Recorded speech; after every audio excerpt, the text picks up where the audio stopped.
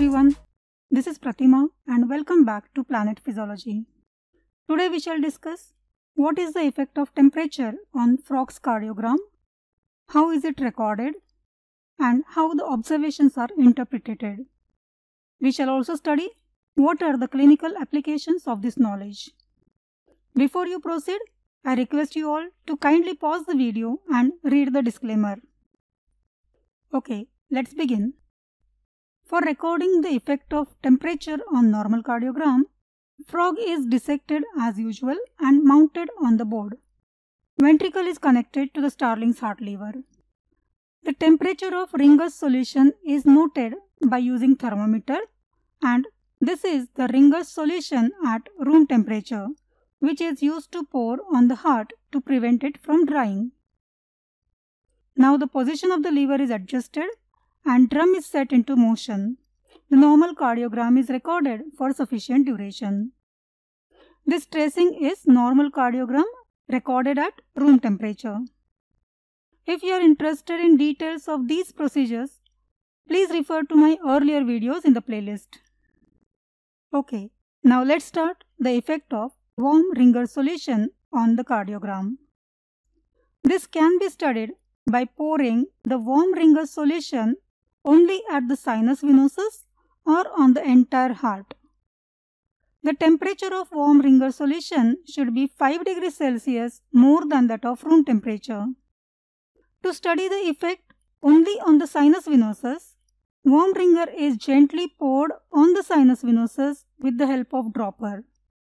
As you can appreciate here, when only the sinus venosus is exposed to the warm Ringer, heart rate increases, but there is no much change in the force of contraction.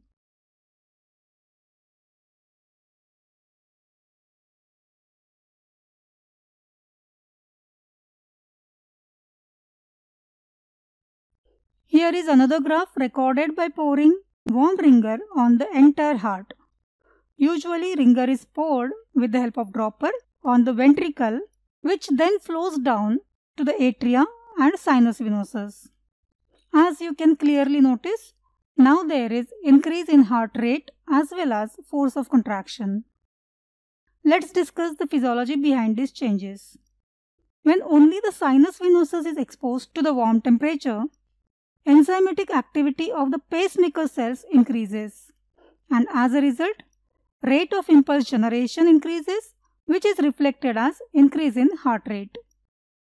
In contrast, when the warm Ringer is poured on the entire heart, heart rate increases due to its effect on the pacemaker cells and force of contraction increases due to increased enzymatic activity of the cardiac muscles. Also, with increase in temperature, viscosity of the sarcoplasm decreases and it facilitates sliding of actin filaments over the myosin. So due to both these reasons, force of contraction increases, which is indicated by higher amplitude of the cardiogram. These changes are seen only with rise in temperature within the physiological limits. If the temperature of Ringer solution is increased beyond 45 degrees Celsius, the muscle proteins get denatured and it results in heat rigor.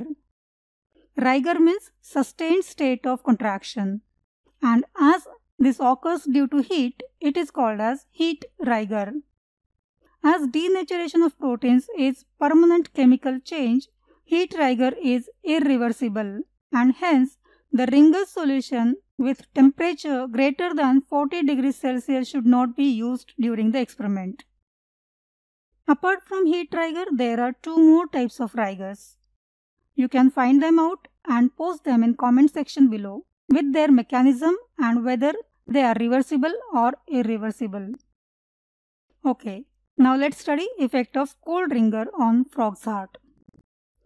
Now again, the recording level is adjusted below the warm temperature, and the cold Ringer, the temperature 5 degrees less than room temperature, is poured only on the sinus venosus.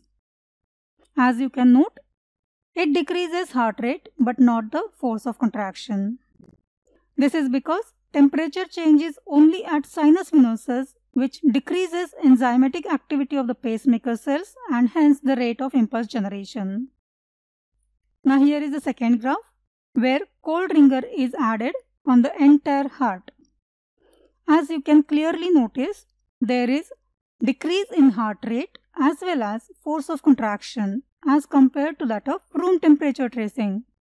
This is because with decrease in temperature, enzymatic activity reduces and viscosity of the sarcoplasm increases. As a result, it offers more resistance to the sliding of actin over the myosin filaments. Okay, you might wonder what are these two vertical lines and what is their purpose. Once the recording is completed, the kymograph is brought to the beginning of the record and the lever is moved to mark the line cutting across all the tracing. Then another line is marked in the same way about 5 cm away from the first one. These two markings help to quantify the changes in the heart rate due to changes in the temperature. It can also be used to calculate heart rate under different conditions. Let's see how. So count the number of contractions between these two markings. In the first tracing, which is recorded at room temperature, there are 12 contractions. In the second tracing, which is effect of warm ringer solution, there are 21 contractions, while in the last tracing with cold ringer, it has 8 contractions. This shows that increase in temperature increases heart rate and decrease in temperature decreases heart rate. If you are interested in noting the changes in the actual heart rate, that also can be done. For this, first find out the time taken by the kymograph to complete its one rotation. Say, if 4 minutes are required for one rotation, it means 47 cm distance is covered in 240 seconds because we know that the circumference of the cylinder is 47 cm. From this, calculate the time required to move 5 cm distance because the distance between the two markings is 5 cm. Now you get the value. Approximately 25.5 seconds are required to cover the distance of 5 cm. Now we know that in 25.5 seconds there are 12 beats. So calculate the number of beats in 60 seconds and we get the heart rate as about 29 per minute. In the same way, calculate heart rate for warm and cold ringer. So for this graph, we see that heart rate has increased to 50 beats per minute with warm temperature and reduced to 19 per minute with cold temperature.